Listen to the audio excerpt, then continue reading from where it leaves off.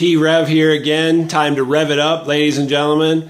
Today was a day, one of those days where I didn't do what I had planned to do.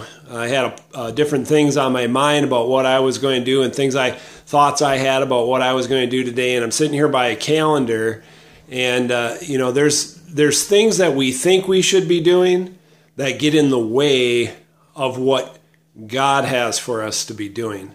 And so I want to encourage each of you to be paying attention to the Spirit, because He has things for us to do. He has ideas and appointments and time frames and different people and places and things for us to be, do, and meet that are not always where we think we're supposed to be. We have plans, we have things on the schedule, we have our idea of where we're supposed to be when, and God has an idea about where He wants us to be too. We need to be sensitive to the Spirit, because a lot of times He reorganizes our appointments. There's a scripture in Proverbs that said, we plan our plans, God orders our steps. But the reality is when we're planning our plans, we need to be available to listen to Him in order for our steps to be ordered. So we're in the right place at the right time where God wants us to be. And a lot of times we would have never thought about where that was. And so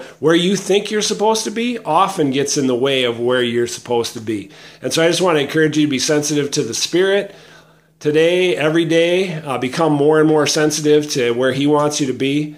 Just bless you and speak wisdom and prosperity over you, that your steps are ordered of God. And look me up at t-rev.org. God bless you till we talk to you again.